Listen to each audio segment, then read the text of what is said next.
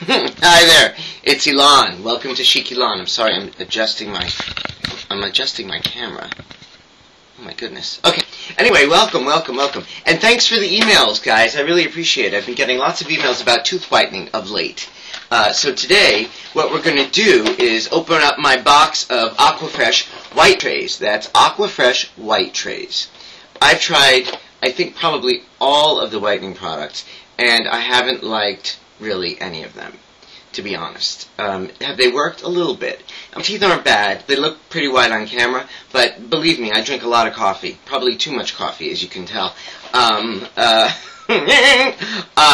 So anyway, we're going to get to that. But first, I wanted to talk about some fun gossip, because I know that you guys like that.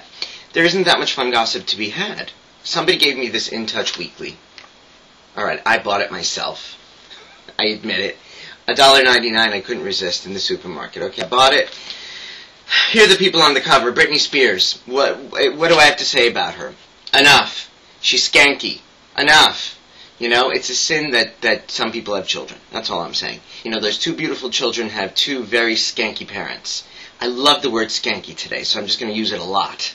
And I hope that's an okay word, because I'm trying to keep this NC-17. You know what I'm saying? Okay. Lindsay Lohan. Alright, enough with her. She belongs in jail. Period. She belongs in jail. It's like everybody goes into rehab if they say anything or do anything. The girl was caught with cocaine, and she got off. Alright, I don't get it anymore. You know what I'm saying? You just pray. That's all I can say. Brad and Angelina, they do good work for people and for children, etc., etc., etc. I don't really care about their personal life. Now, styles, I do care about that.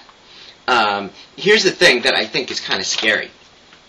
The little dress, you know, the one that goes like what we say in Yiddish, up to the pupik, up to the stomach, it's bad. It's slutty.